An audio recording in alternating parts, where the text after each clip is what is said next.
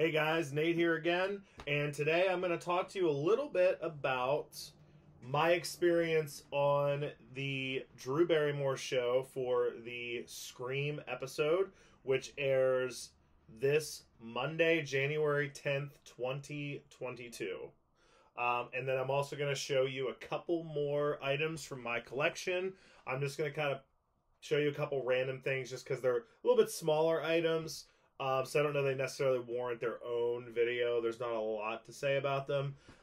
So let's get started. So basically, we'll start with the Drew Barrymore Show. So I was invited by the producers to be a VIP guest for the taping of the Drew Barrymore Show in New York City for the Scream episode, for the Scream reunion episode.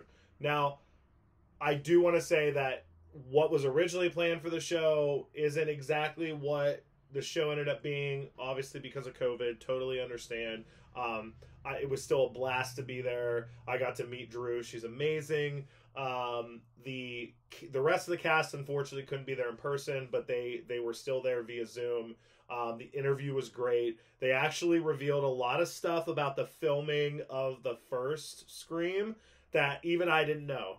So I don't know how much of it is actually going to make it into the final show. The show itself is probably like 42 minutes without commercials. I'm assuming the interview segment's probably only going to be like 10 or 15 minutes long. And they interviewed him for almost an hour and a half.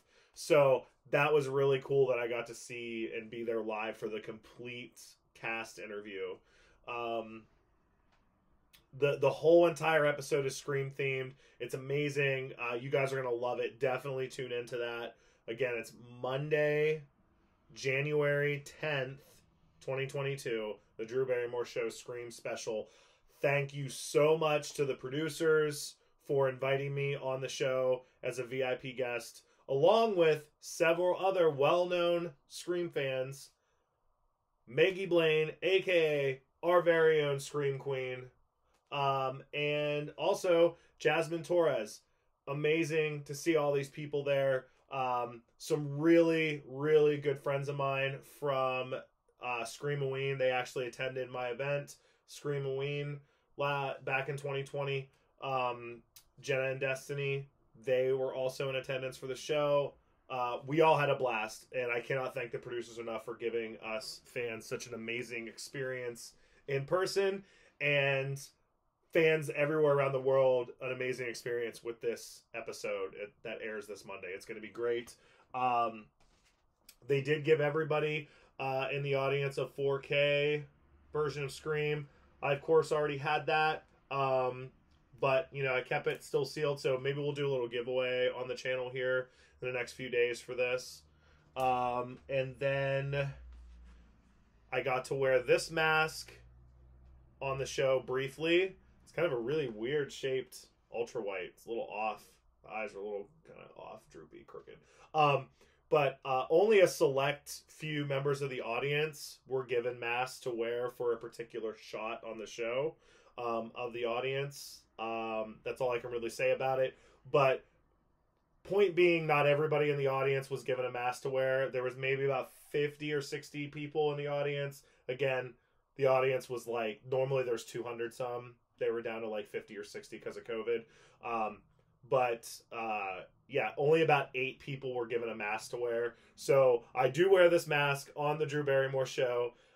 You do see me wearing it on the Drew Barrymore Show. So this is technically a screen-used Scream mask from the Drew Barrymore Show. All the haters out there are going to be like, damn that Nate Reagan. Every time he turns around, he pulls a screen-used mask out of his ass. There's one person in particular that I can think is probably thinking that right now, saying that to himself if he's watching this video. All joking aside, obviously it's an ultra white mask that was given to us on the show. But again, I did wear it. It is on screen. Technically, this is a screen used ghost face mask from the Drew Barrymore Show. So very happy to have this as well. Very cool piece in my collection. Now, the other couple of small things I wanted to show you guys today. This is my Scream 3 call sheet. pretty rare. I honestly haven't seen any other call sheets from the third Scream. I've seen quite a few from the first two as well as four, but not a whole lot from three. So people that don't know, a call sheet is basically it tells you if you're a crew member or a cast member on a film, you get one of these every morning, every day, every shooting day, and it tells you everything you need to know. It's like the entire schedule, everybody's phone number that you may or may not need, what they're shooting that day. If you're in props, it tells you what props they need, wardrobe, everything you can think of. There's a whole list on the back of the entire cast and crew, like everybody. So this one was from August 27th, 1999. And as you see, it's listed as untitled. You see director Wes Craven, writer Aaron Kruger. And so on this day, I'm going to kind of try to angle, I know it's kind of a weird angle here, but I'm trying to get it so I can see it and then also show you guys.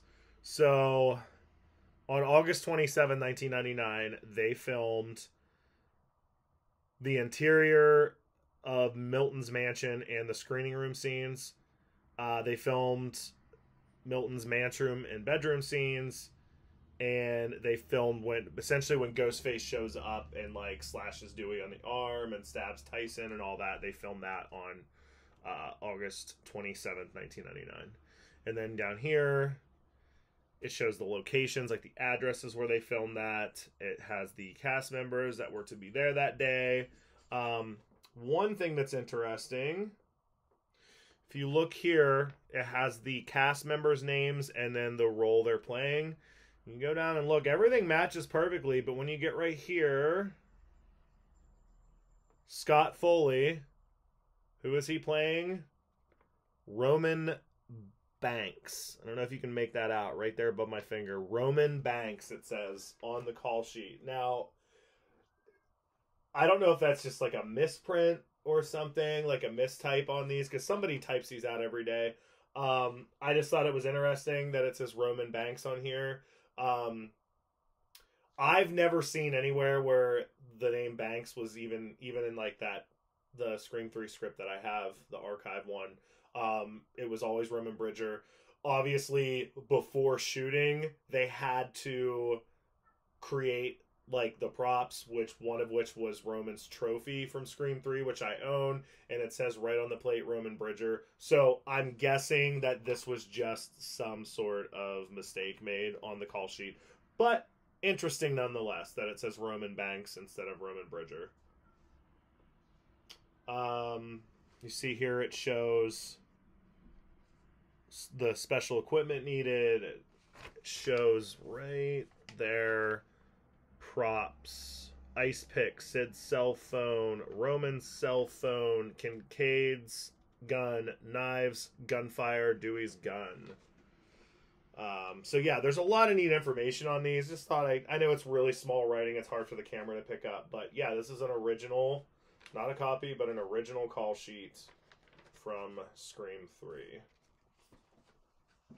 And then the other kind of small item I wanted to show you guys today, this jar here is probably the smallest Scream memorabilia, like screen used memorabilia that I own.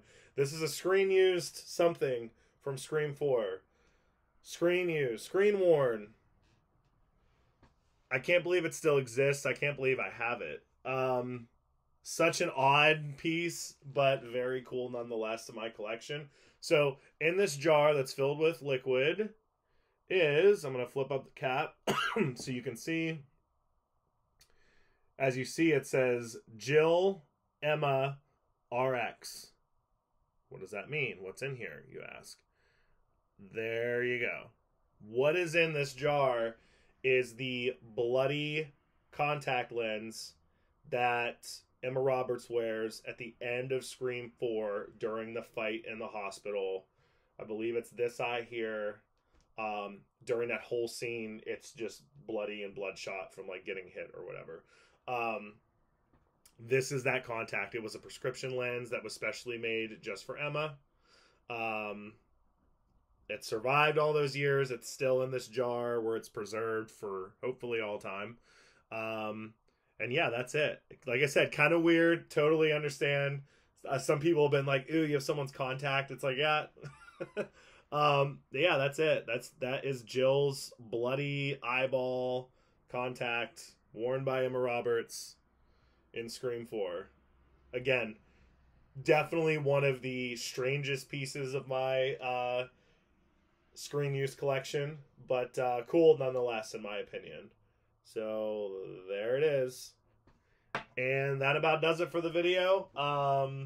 Again, everybody, please tune in to the Drew Barrymore Show on Monday, January 10th, 2022 for the Scream special. Scream fans are not going to want to miss this, I promise you. It's going to be incredible. And in the meantime, as we continue the countdown to Scream 2022 being released in theaters, we are getting closer and closer. I'm going to continue to be doing videos showing you guys some really cool Scream items. So if you don't want to miss any of those, like and subscribe, share this, please. Thanks for watching today, guys.